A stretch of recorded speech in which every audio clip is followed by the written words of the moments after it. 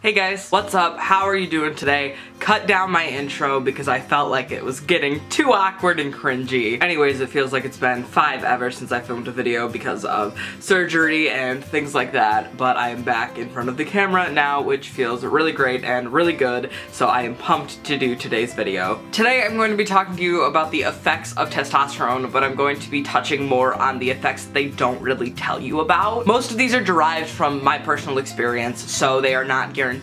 It's not like, oh, the be-all end-all, these are absolutely going to happen when you start T. It's not anything like that, but these are something that I've experienced with my personal journey taking testosterone. So it's something that may happen, it may not happen, it really depends on you. My 2 years on testosterone was in September, so I know it doesn't look like it, and I'm gonna get into why it doesn't look like I've been on T for 2 years. Because we all have this perceived idea of after you're, a year on T, you look so hyper masculine, and after you're 2 years on T, you're always cis passing, and that's very not true. Again, it could be for you, it could be true for you, but in my case, it's not true at all. I'm a feminine person, it's in my personality, it's in my genes, and I present very androgynously, so when I go out in public, people are like, gender? What's that? I don't know, it's an it. And I'm gonna touch on a couple of things as to why I still don't pass as cis, and like effects of testosterone, that shit that I thought was gonna happen and then never happened, so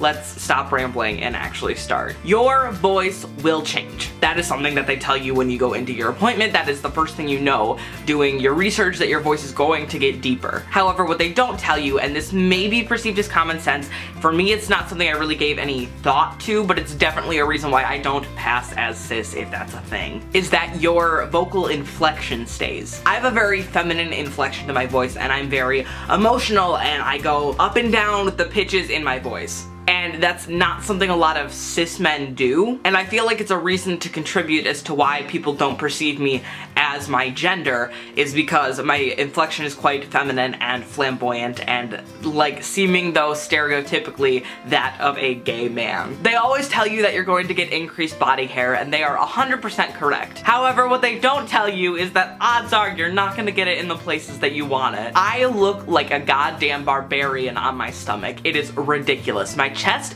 No, not at all. My stomach is so freaking hairy. But then you look at my face and you're like, oh, I have this, I'm doing No Shave November, so don't judge me, but I have this really like splotchy, like I can pull on it, this stubble, but it doesn't grow in fully. And I've been on testosterone for 2 years and I can't grow decent facial hair. I'm just barely getting sideburns, and you can't even see them like in the viewfinder of the camera. Like you cannot see my facial hair, even though it's there, and it doesn't grow in properly. And then it's gonna grow all weird on your legs, like if you've been growing out your hair on your legs like before you got on T, it's gonna be weird, and like they don't tell you that when you go in for your appointment to start T. They do tell you a lot that over time your body structure will change. However, in my case, what that meant was that I gained 100 pounds. Now, part of that was due to the mental illness that I was dealing with at the time. Part of that was due to my overeating a little bit, not excessively, but I literally gained 100 pounds after I started testosterone. Now, that's fine. I like being fat. I enjoy being big. That's fine and good, but I'm way curvier than I was before, which is definitely something that contributes to me not being perceived as my gender when I'm out in public. They see an hourglass figure, whether I'm fat or not, and they immediately associate that with the female gender. Like when I got on T, I was expecting, oh, my hips are gonna slim down, my shoulders might get a little bit broader. No, that didn't happen. And it might for you. Again, this is my personal experience, but it didn't happen with me, and I was a little bit disappointed. And with them informing you of all these good changes, you could kind of assume that you would pass, you know how I feel about that word, but this is the word that I'm using, in public more than you would when you were pre-T. However, in my case, I pass less. Like, I never pass in public anymore. Like, it's so bad. I will go out to eat, and it honestly doesn't affect me. Like, I'm over it. Like, I don't fucking care what people perceive my gender as anymore. Like, I know my gender. That's good. As long as my friends and family respect that, that's really all I need in my life.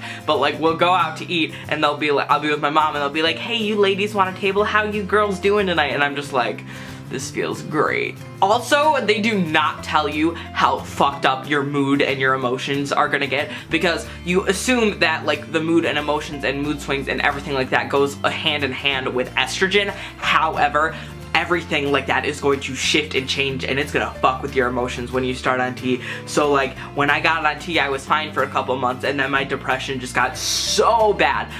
It got better, and I'm able to like cope and deal with it now, but it was such a drastic change, and it was not something that I was expecting. So I have that in the back of your head, that if you do have issues with that, maybe prepare yourself a little bit for something like that, because it probably will happen, and it really sucks to not expect that. And I think that's all I really have about, like, let me see, I've got my notebook here of my points, because I'm a loser and I plan things. That's all I really have of the effects of testosterone, or lack thereof.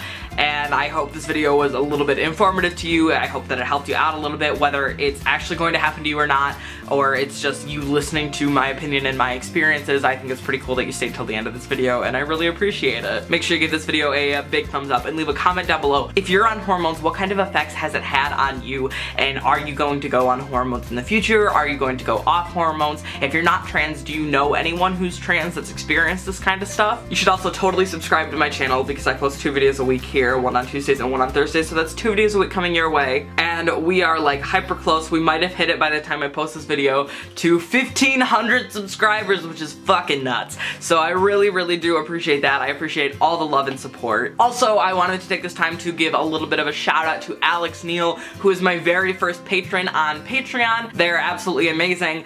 And the thing is that I can't figure out how to message you, so Alex, if you are watching this, please comment on this video or shoot me a message on Twitter or somewhere so I can give you the kind of recognition that I would like to give you, because for some reason it won't let me message you on Patreon. So I really want to be able to give you the kind of recognition and support and love that you deserve for being my first patron. That's all I've got today. I love you guys, and I'll see you guys on Thursday. Alright, bye!